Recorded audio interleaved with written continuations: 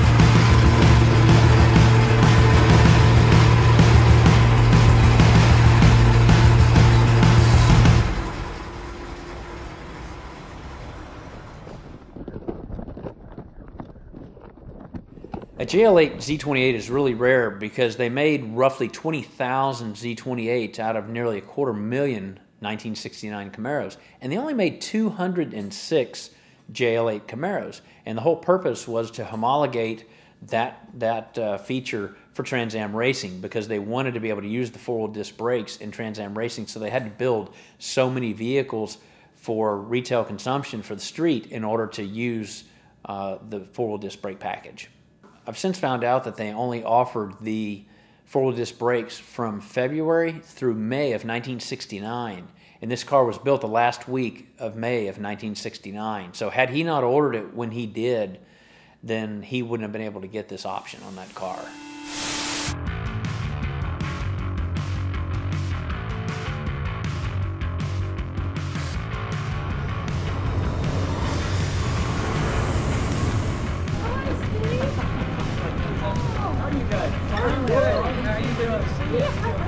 How are you? This is Norm. I'm Norm.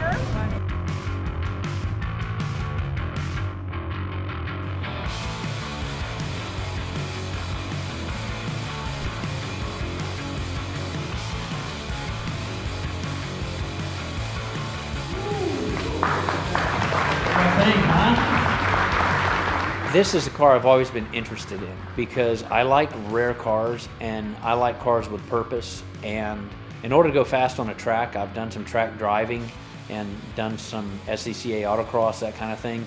And in order to go fast, you have to be able to stop.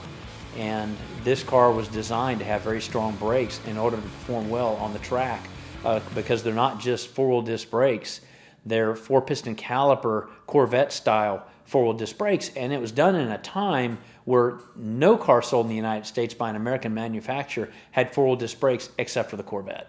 Well, I've always been into cars. I like to go fast, so I like to stop. My first car was a 55 Chevy, which I eventually put a 327 engine in it and discovered that it could go better than it could stop. Right. And I sort of made up my mind at that point that the next car would have four-wheel disc brakes. In either Hot Rod Magazine or Car and Driver, I don't remember which, I'd read that Chevrolet was going to come out with four-wheel disc brakes on the Camaro. Okay, so you read about it in the magazine. And yeah, so I went to the dealer and I said, I'm looking to buy one of these with four-wheel disc brakes. And the dealer told me that, he says, Chevrolet doesn't make anything like that. I said, well, okay. I said, I read about it. I think I'm right. If you want to look it up and get back to me, I'll buy it if you can get it with four-wheel disc brakes. And so I left, and he called about a week later and said, well, we think you can get it with four-wheel disc brakes, but we have no idea what it'll cost. I said, well, let's order it.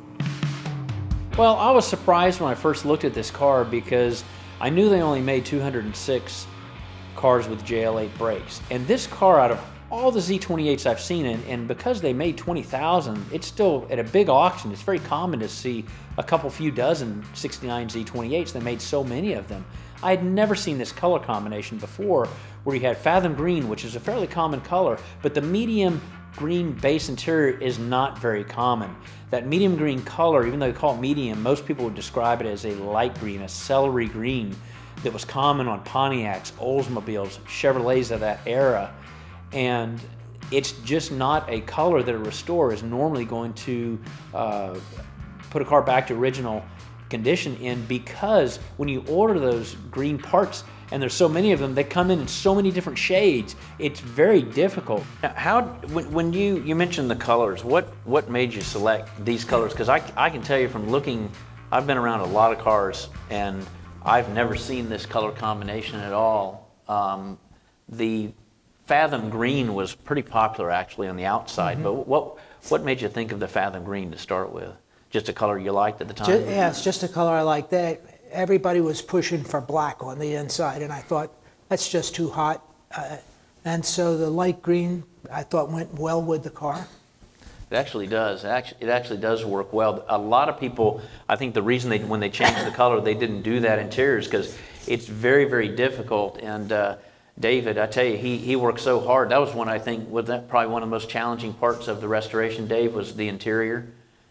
Yeah, because you know, like the seats would be one color, then you get a headliner be another shade of green, then the package tray another color, then the carpet's different, the dash, and all of a sudden everything looks very, very different. But how did they react at the dealership when they got the car? Was there much, did they pay much attention to what it was, or did they even care or understand back then? It was a car. They sold a car. That was their attitude. I don't think nobody at the dealership knew about this, that you could get it with four-wheel disc brakes. And I was kind of silly because I walked in saying that's what I wanted. Right. More than the car, I wanted the four-wheel disc brakes. Did you have friends? I was just curious if you had buddies or friends that kind of knew about the four-wheel disc brakes, or were they into that at all back then? All my friends raced cars, so. They did? Yeah. Okay. So I heard a rumor that you had this car up to a pretty high speed at one time. I did. I set a land speed record in New Jersey with it.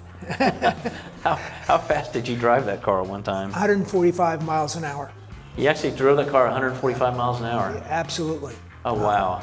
Well, when I first saw the car way back in January of 2013, I looked at the trim tag, actually, and I noticed that the car was, although the car was a numbers matching car and it was close to original, nothing about the appearance was original. The interior was wrong, the paint scheme was wrong. It's a very pretty car and a well done car, and I figured at the time that's why the car didn't sell at the two auctions where I saw the car, is because that really bothered the buyers, apparently, that even though it was a correct original JL8 four-wheel disc brake Camaro Z28 and it was built in Norwood and it was a true X77 car, it was the wrong color and the wrong interior. There was too much that was wrong with it, as nice as the appearance was. Well, after decoding the protective plate, first off, having the protective plate is one of the main reasons I had a lot of interest in this car, because that proves that the car was an original four-wheel disc brake car. In the classic car market, it's very, very important to have provenance and proper documentation, and having a protective plate is very, very important. And the protective plate actually not only tells you that it was a 373 ratio rear axle with four-wheel disc brakes, but it actually has the date stamped when the axle was made, and that same date stamp is in the axle of the car that matches the protective plate, just like the engine stamp is also on the protective plate. So I knew that the car was legit.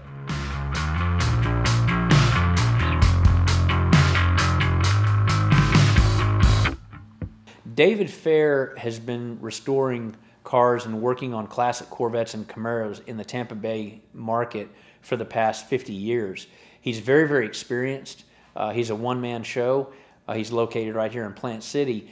And David Fair had actually done the restoration on another fairly rare Camaro that I have, is a 1969 396 SS Camaro. And I was so amazed when I first saw that car. I had just never seen quality at that level. and I'm very particular about looking at the quality of a restoration. That's what really makes a restoration special, is when it's done at such a high level of quality that it just is amazing. And that's why I wanted David Fair to be the one, if he was able to do it, to be the one to restore this Z28, because I knew that it was important. If we were going to put it back to the original condition, it needed to be done to the absolute highest level.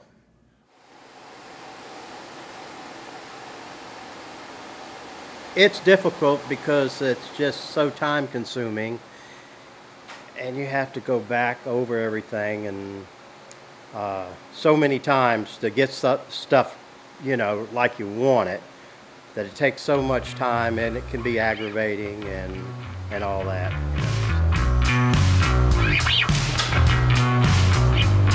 This car has a lot of paint markings on the front. What are the reasons that talk about the reasons for the paint marks? They say that those are inspection marks, like could be heat treating or something like that, and they put those marks on there to show that that had been done, and some of them may be from torquing or.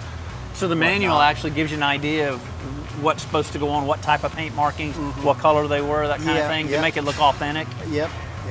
I noticed also you got like a Delco tag on the backing plate for the rotor, and then on the spring it's got a tag. Yeah, that's all original, the way it came there with the tags on the backing plates, and the springs got the tags to tell which weight springs they are. And I noticed the gray painted, you know, would they have been gray painted from the factory, or how they would have been when they're new? No, they were natural metal, but they tended to rust, so we put something on them so they look like natural just metal. Bare metal, so they got rusting. that surface rust by the time they got to the dealer's lot. So now, of course, this car, a lot of premium cars have disc brakes. This one's special because it's got four-wheel disc brakes.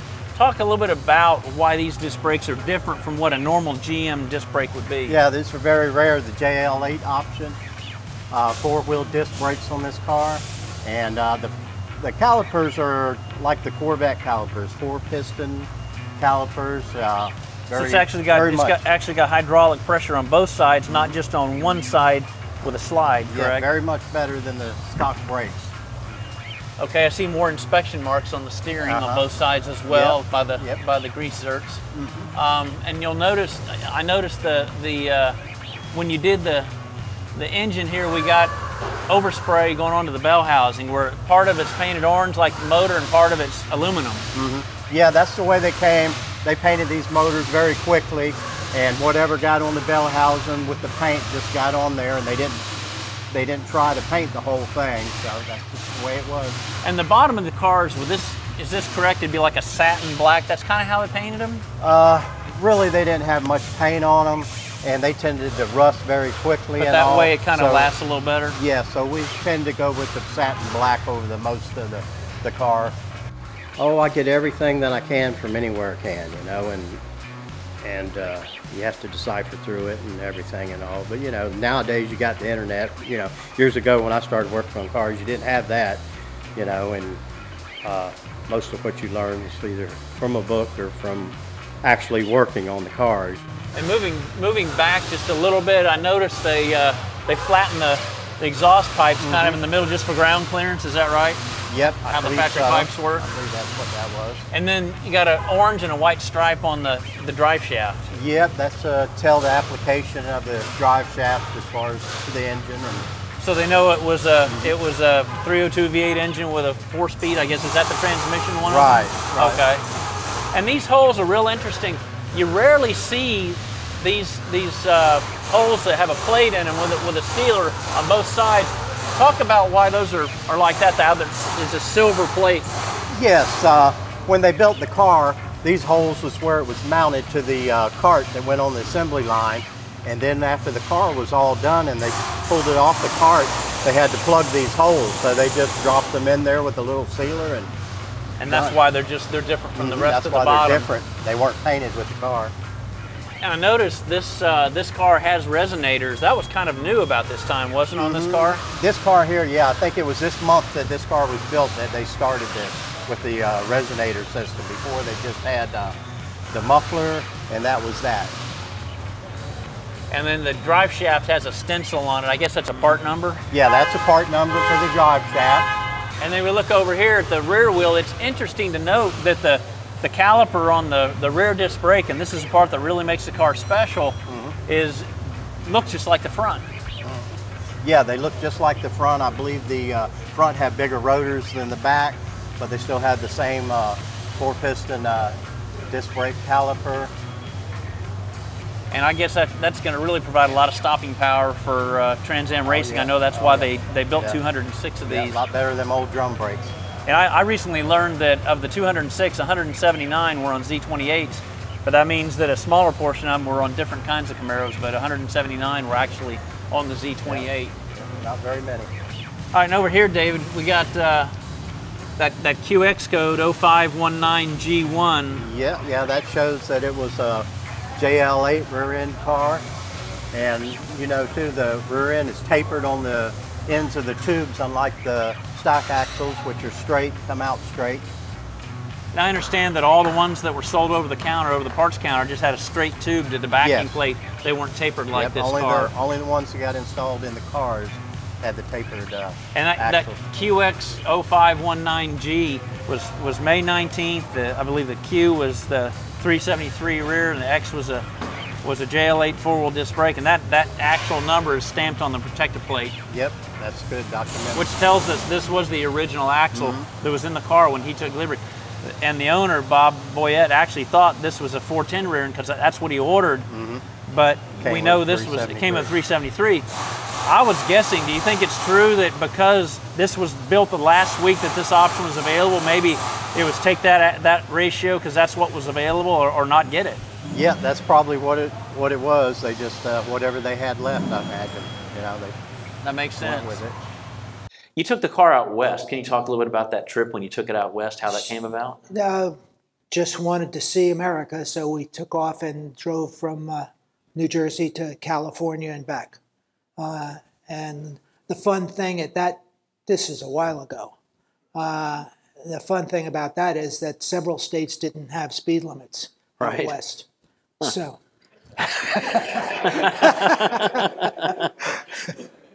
I first bought the car, and of course I had the protector plate, had the name of the original owner, had the address, so I knew the area where he was located. And I thought, you know, I've got the name, and that's unusual to know who the original owner of a car is that's around 50 years old. And so I actually Googled him. I did a people search online, found somebody that would have had to have been or could have been around at that time, had the same first name, same middle initial, same last name, from the same general area, and I actually called and left a message on his phone. I had no idea if this person would think I was crazy or ever call back this dealer from Florida that was calling to see if he owned a 4-wheel disc brake 1969 Camaro that he bought on June 10th. I would say that after I left that message for Bob Boyette, he probably called me within a couple of weeks. It wasn't right away, but it wasn't a long period of time. And when I started talking to him, it was so surprising when I asked him certain questions. He immediately agreed that was probably, I was talking to the original owner and the right person, but I still had to know. I had to ask certain questions to really confirm, is this really the guy? And there's certain questions that he would have to be able to answer to really prove that he was definitively the guy, not just some guy that gets phone calls every time this car changes hands.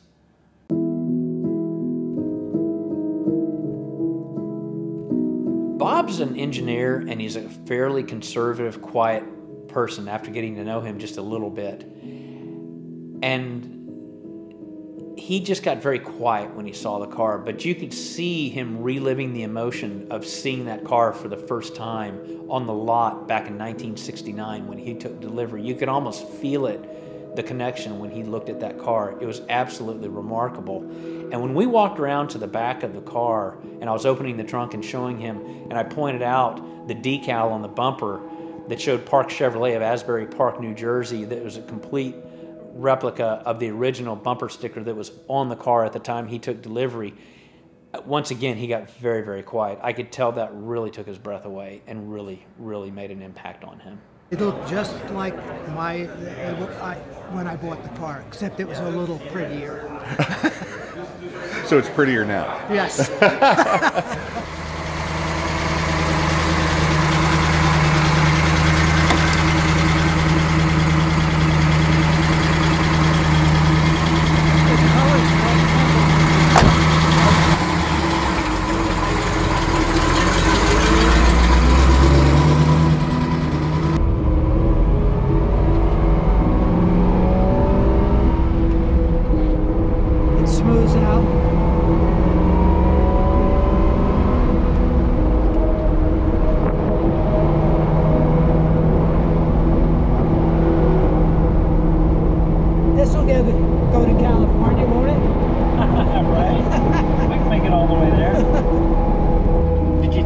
me driving your car. No, I didn't. Well, what was it like?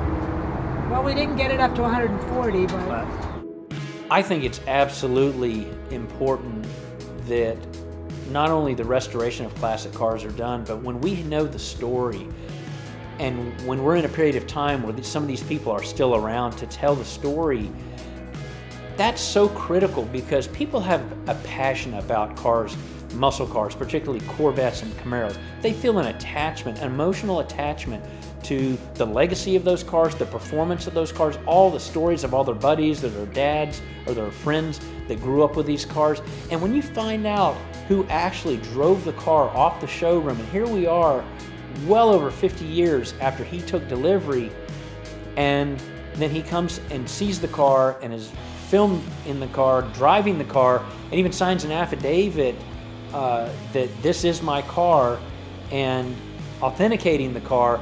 That's the kind of provenance that gets people excited. He even asked me when he came here what my intentions were with the car. And I told him I'm not looking to, would I sell the car one day? Maybe, but that's not the idea behind this. I just love the story. The story is so important. When people walk up to the car and you start talking about it and they look at the way it's restored, they look at the color combination, and I can say, that's how Bob Boyette ordered the car, because I spoke to Bob Boyette and he has authenticated that this is his car and this is how it looked when he took delivery. So when anybody looks at that car, they know that this car is the real deal, 100%.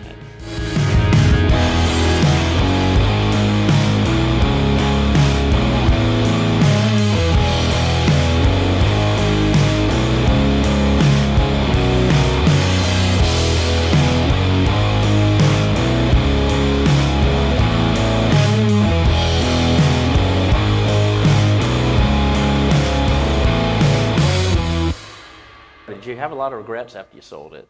yep. Didn't have to think about that one.